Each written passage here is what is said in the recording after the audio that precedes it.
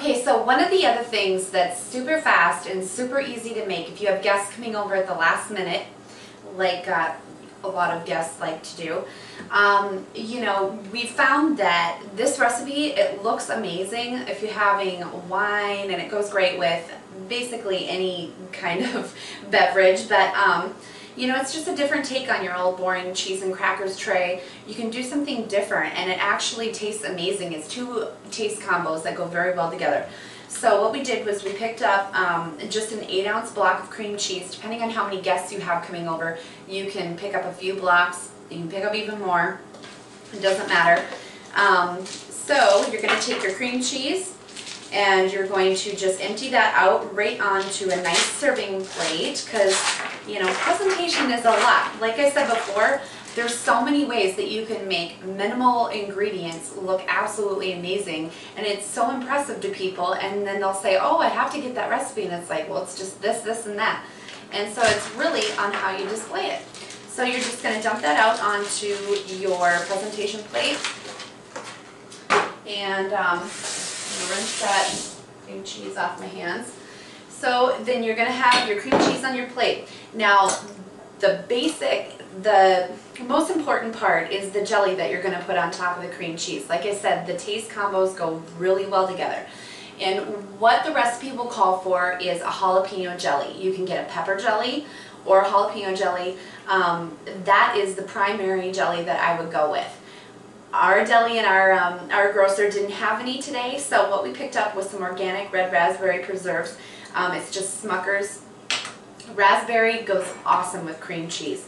So, you could do like an orange marmalade or peach marmalade too. Whatever your tastes are, really, but these two flavors go very well together, and I wish we had the pepper jelly because that's my favorite. I'm from a small town, and there's some local gals that make an awesome pepper jelly.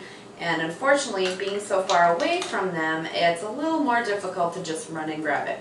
So what you're going to do is you're just going to strategically place it over your cream cheese. I mean, you can dump it on there if you want, but you can just slather it just enough, because what you're going to do is your guests are going to take those crackers and they're going to just dip into the block. And so you want them to get a nice proportion of jelly to cream cheese. I mean, you don't want them eating mouths full of jelly, of course, so don't overdo it. And then what's nice is that you can stick this in the fridge and keep replacing it if, it looks like more jelly is gone than cream cheese. Just kind of give it another good pass over the cream cheese. Now the crackers are super important.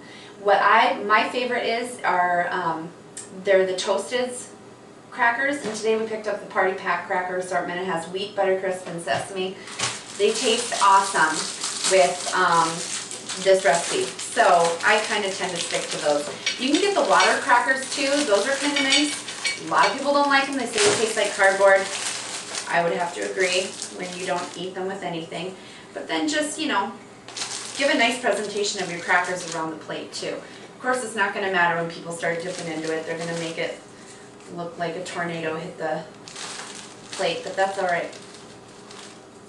So you're going to just take those, put it around there. And what I like to do is once people start eating it and it kind of looks like disarray, then you're going to want to take it and just refill those crackers too. Because, being the host, having people over means, constantly being in the kitchen.